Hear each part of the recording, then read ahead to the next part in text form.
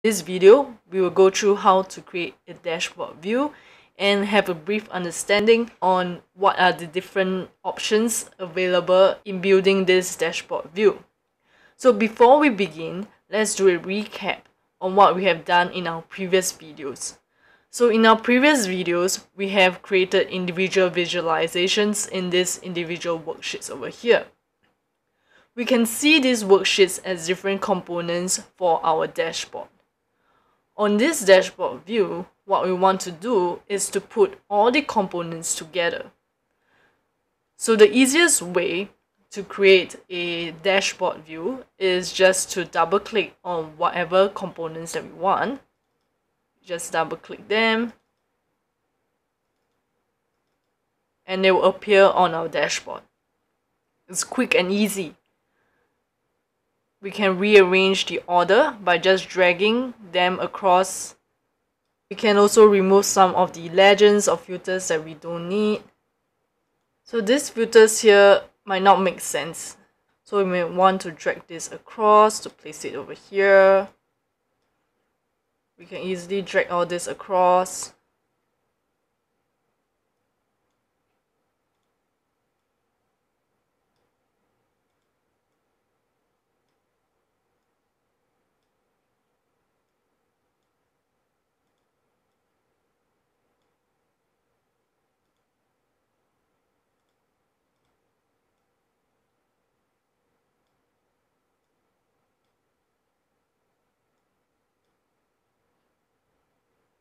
And there are also some quick way to fill up the space.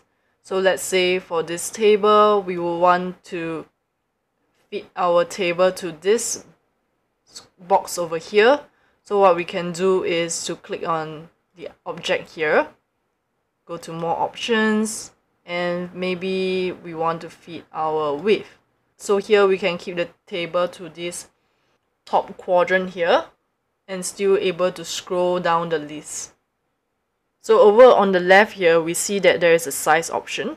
So the selection now is on a fixed size. And we have selected a pre-built size here, which is a generic desktop. So what happens is that this means that this dashboard here will be fixed based on this size. So for example, let's say if I decide to make this to full screen, you will see that this dashboard size remains the same. And then there is other options such as automatic. And we can see that this means that the dashboard will resize to fit any screen it is displayed on. So now let's try again. We'll do a full screen. You can see that the dashboard scales accordingly to the screen.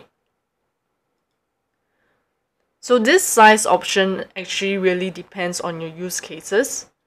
If we are working with a lot of floating objects, it will be better to work with a fixed size. And when working with automatic size, it is better to keep the objects in tiles. So over here, when we double click, by default, we are on the tiled option.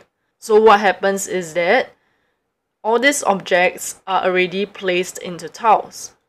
And all these tiles are container. For example, you can see that this is a horizontal container. So over here on the dashboard, you'll see that there are a lot of different objects option. So these are containers. We have the horizontal container, we have the vertical containers. So what this does is basically the containers will wrap the objects inside this container. And it is very useful when we want the size of the objects to scale together. So let's take an example of what a floating object might look like. So let's say, for example, for this legend, I don't want it to be tiled here. I might want to place it, let's say, like over here. But I can't do it. I can only drag and drop to a specific box. Okay, let's undo this. So how we can do this is turn this into a floating object. So what we can do is select this object here, go to more options, and we change to floating. Now this is floating. We can drag it over here and it can be overlay onto another object. Okay, so now let's look at some of the other options that we have also. So in this object, we know that we can go to the layout here and we can add some borders. We can also change the background color.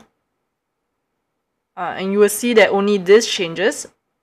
Why? Because this worksheet itself, we might want to change it to none. There. And you'll see that after we change this, there's this white line here, which is not ideal. So what we can do is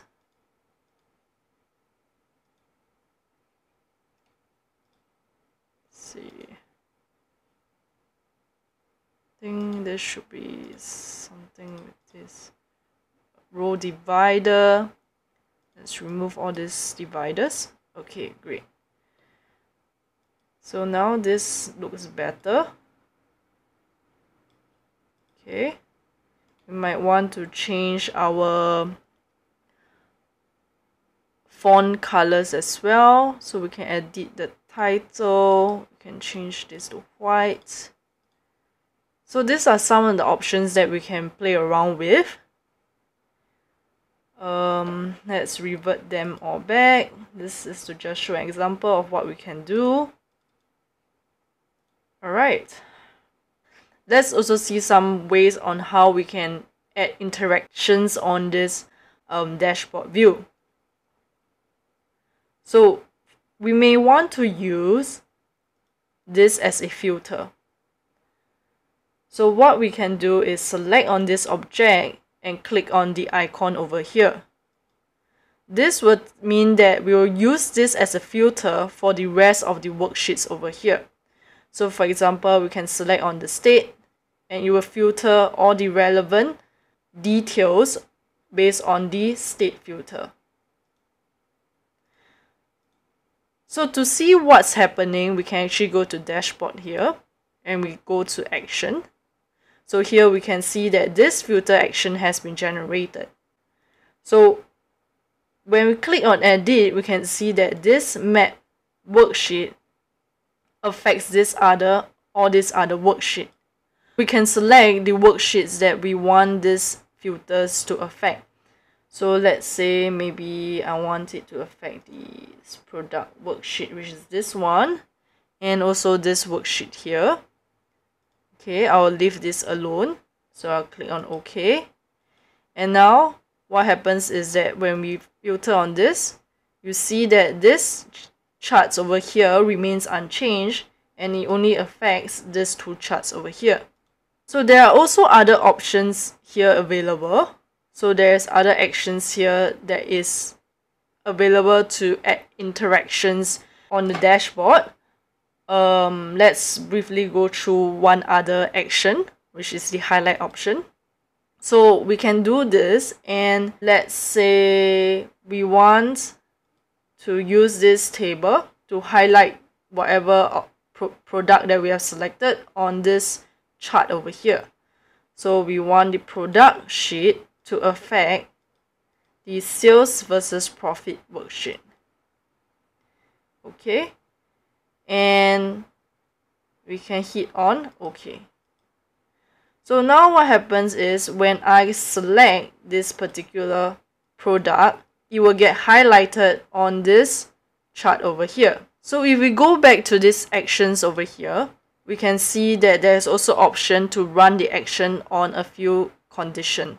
So select is what we have done, where we have clicked the table and this action will be triggered accordingly.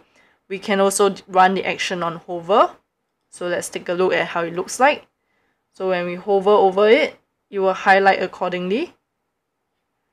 And there is also the option of menu. So what it does is that you have to click on the table and then you click on the action to apply, which is this, and then it will highlight accordingly. So that is the menu action. So here we have created our dashboard where we can interact with. So we have things like the sales by the month, where we can look at the distribution by changing this accordingly by category or by region. And then we can select the top amount of products to look at. We can see how the profit varies across the different states. We can use this as a filter to analyze the products in this specific region, and we can then also use this table to further understand the relationship of the sales against the profit. We can also use these parameters to visualize on the chart the products that fits our criteria. So we have come to the end of the Tableau Basics series. So follow this channel to learn about more tips and solutions for different use cases on Tableau.